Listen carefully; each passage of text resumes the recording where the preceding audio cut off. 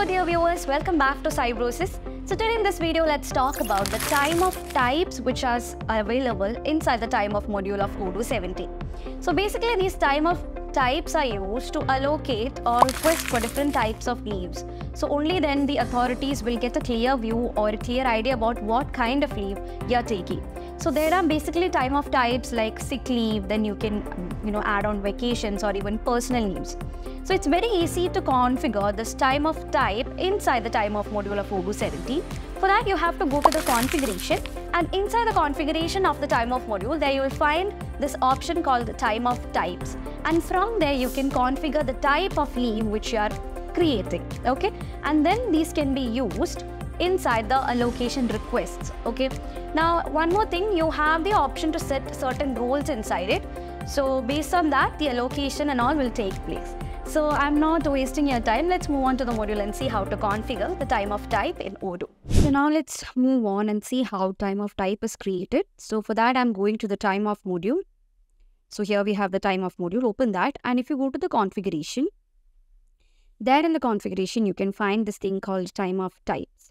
Okay, so open this time of types, and here you can see all the previously created time of types. You have types like paid time off, sick time off, unpaid, compensatory days, extra time off, and so on. So you have so much time of types.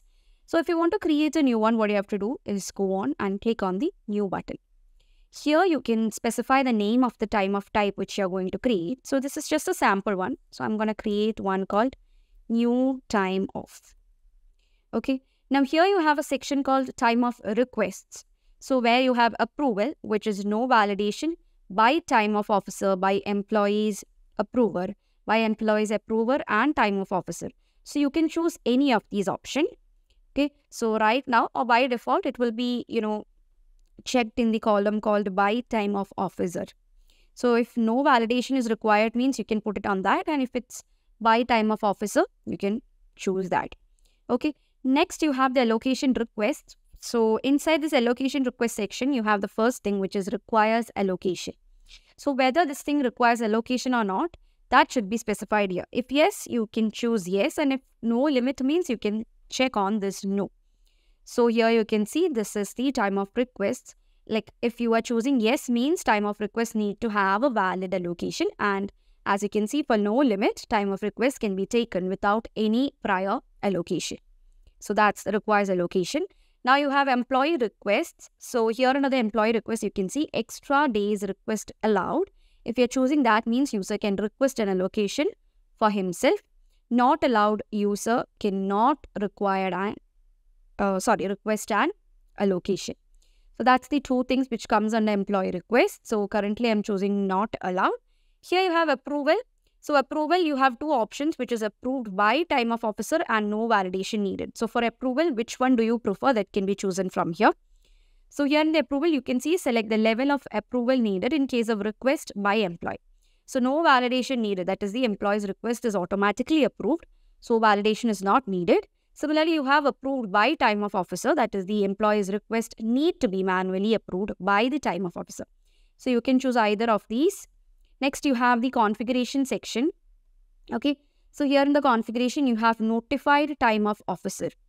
So nobody will be notified. Whoever this should be notified to, that time of officer should be chosen here. So if I'm choosing mark demo means, that time of officer will be notified whenever this time of type is used.